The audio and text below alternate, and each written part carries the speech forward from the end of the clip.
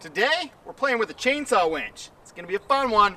So I picked this up from an estate auction about a year ago, and it's been sitting in the need to be fixed pile. I have no history on it. Just by looking at it real fast, I have a couple little issues that needed to be addressed.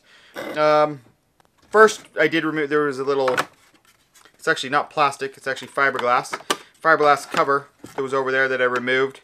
And in doing so, you could see in here, the most obvious and glaring thing to me was I'm missing a chain that goes from here to here. It appears, I mean, the way this works, there is a brake.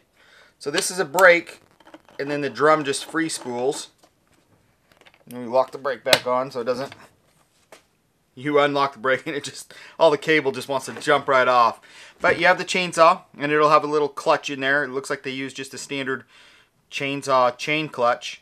And when you rev it high enough, it'll spin this chain, which just spins this gearbox that I did the math on, and it looks like it's a 53-to-1 gear reduction. And then that also, every time this spins 53 times, this will spin 1 time. And then that will further gear reduction down to this. And the way this engages, so I don't know if you can see in there, there's a bunch of holes all the way around, and you just have a simple little spring pin that just falls in a million different little spots anywhere along there to engage, to lock everything together. So I'm missing the chain from here to here. Looking at this sprocket, and actually looking at the gearbox, it looks like it's been removed and repainted, because this there's this gear right here looks brand new, but this gear doesn't look new, and this gear in here doesn't look new. So I'm thinking that this gear either broke or just was so worn, so this was taken out of service just to replace this gear, but they already did the work for me. So it's just a matter of that. Besides that, this is a Homelite XL. This was not a high-end chainsaw in its day. Just a cheesy, cheapo thing. Other than, it's probably, being on this, in this sort of situation, it probably has extremely low hours. But I did notice that the air filter is missing. So I'm thinking that there's probably a little bit of an engine issue just from sitting for so long. To me, it looks like it's been sitting at least 10, 15 years. At least. And so we'll just remove these 2 bolts, screws. Looks like we have a flathead and a Phillips for security. There it goes, it slid up. And there was no brand naming or anything on it. I actually had to look up quite a few pictures to find out it's what's called a Cobra Winch. Was a brand name. Some nice ethanol free. One of the nice things about finding old machinery that hasn't been run in a long time is this thing has probably never had to taste the nastiness of ethanol. And so there's a chance this chainsaw, there's a chance that it'll just fire up and run. We'll have no issues. We'll top it all the way up. We can check for spark, but we're just going to go for it. And we'll give her some pulls.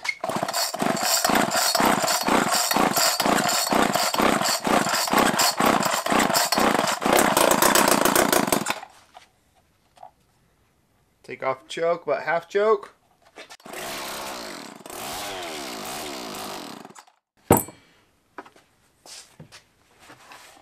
And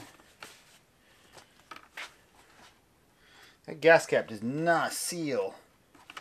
This is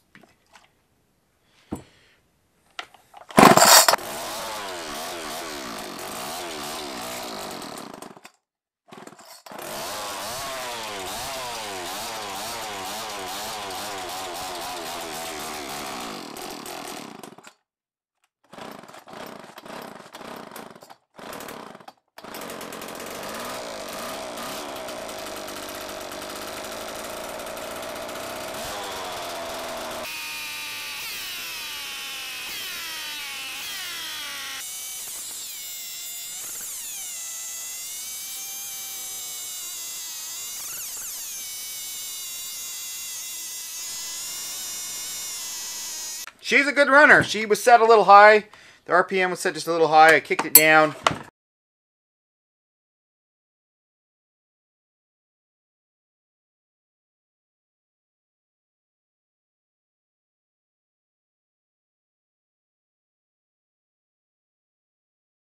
There's the little teeny guy. There's the carburetor without an air filter on it. Shut this choke. And what I make a lot of my own air filters for vintage machinery like this. And what I like to use is actually the foam from like Foam Fingers. This one just happens to be a foam guitar. And this makes actually amazing air filter stuff. It's the same foam they use for that. And so I can actually, you know, if I can pattern that out, I'll just cut it out and jam it in there.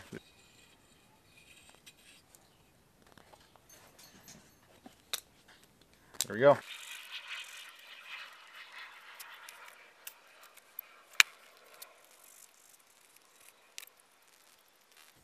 Doesn't look super pretty, but it's completely functional. You're gonna add a wedge in there and be a good air filter. So let's get in here and inspect the clutch. That wasn't very tight. The sprocket. Take the whole thing off? Yeah. The thickness on this looks fine, but we've been over greased. So somebody's greased the little roller needle bearings in there too much, and grease is all over. Well, I guess it could be from the chain as well. Just greasing the chain, just flinging everywhere. But this clutch is definitely going to slip with this much oil on it.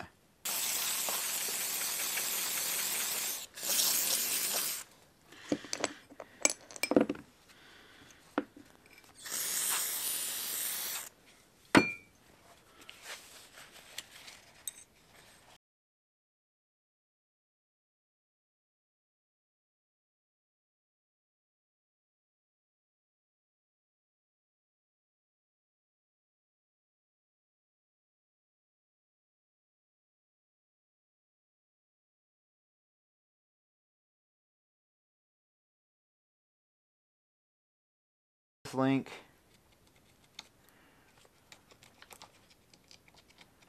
Right there. The way I do chain, I've always done it the same way. I do have tools to do it, to break it, but I like doing it in a vise. I open up the jaw, barely wider, so the pin can slide down in. I'll take a bigger punch, just to hammer it down so it's flush, and then I'll take a smaller punch to punch it through.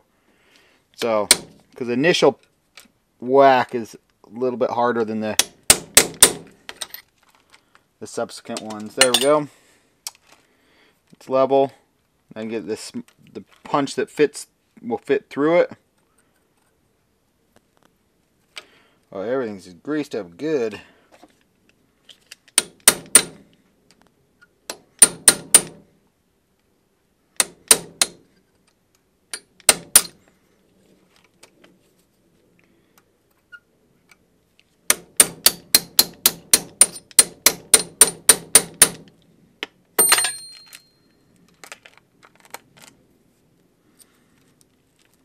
Okay, we've got this tensioned. Now it's a matter of just tensioning the motor to tension this secondary chain. I guess I'll just hold it up.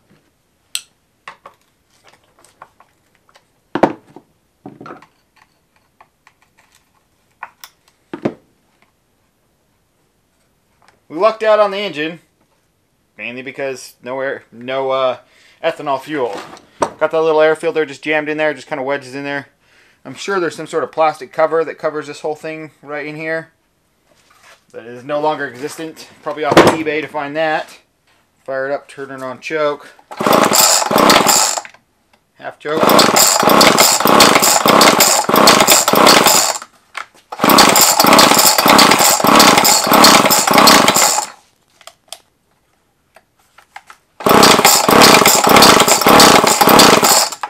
I drain out all my fuel. Oh, it's flooded now. Oh, I don't have a spark plug in it. There's your problem. Spark plug installed. Take two. Cylinder's probably full of gas now.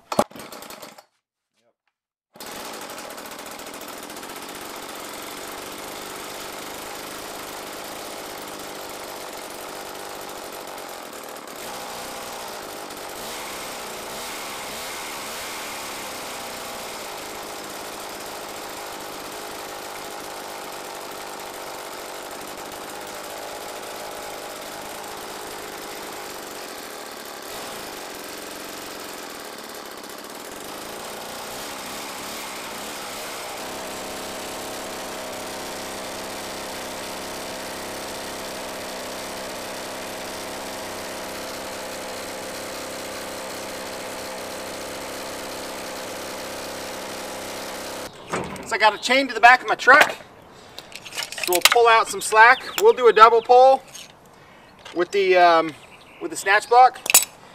Take off the brake. So with the double pull, we should be able to pull about 4,000 pounds. So I'll hook the main hook back on it, and we should be able to pull this out.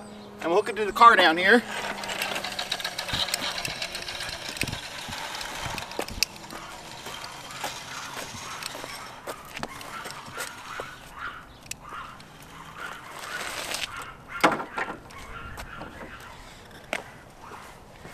Come down here, and we still got a lot of stuff on here. We still got a lot of cable left. I don't know if I want that. Guess that's fine. We will, the brakes off. Guess we'll start it up.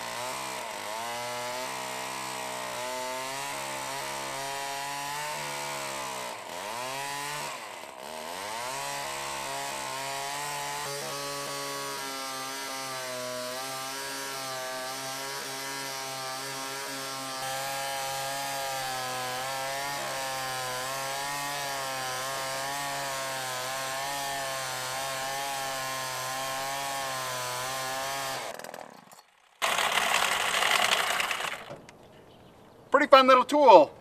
I think it'll come in handy. Thanks for watching, guys. Have a good one. See you. Bye. What's the matter?